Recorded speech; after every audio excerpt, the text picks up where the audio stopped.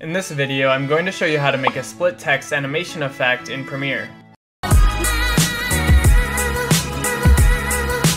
To begin, I just added a video track with a text layer to my timeline. Let's begin by duplicating the text layer. To do this, hold down the Alt key and drag the text layer up onto the track above. Then move the duplicate off the original so that you can see both of them. Change the fill color of your duplicate so that we can tell them apart.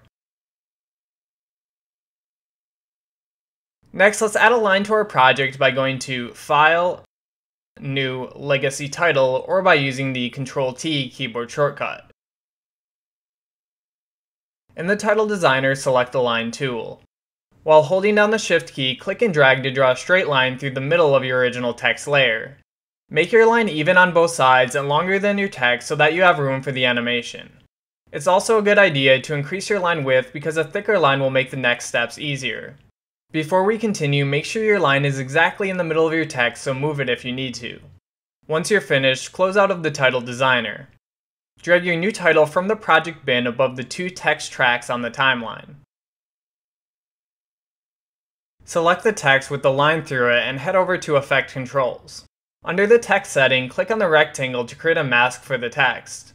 Drag the mask's handle so that you can only see the bottom half of the text under the line.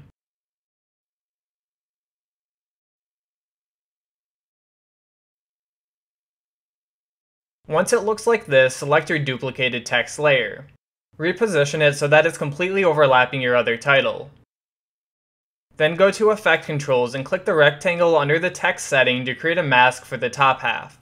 Drag the handle so that you can only see the top half of your duplicated text above the line.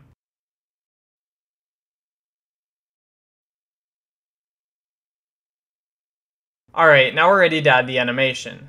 Make sure your duplicated text layer is selected and then go to Effect Controls. Position the time head to where you want the animation to start.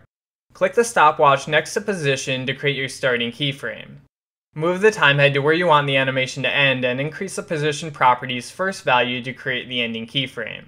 Then click the left arrow to move the time head to the first keyframe so that the time head's position is set up for the next animation.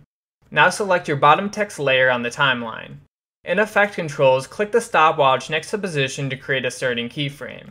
Move the time head to where the top half's animation ends. Decrease the position property's first value to create your ending keyframe. And now when I play this back, we have a cool looking split text animation effect.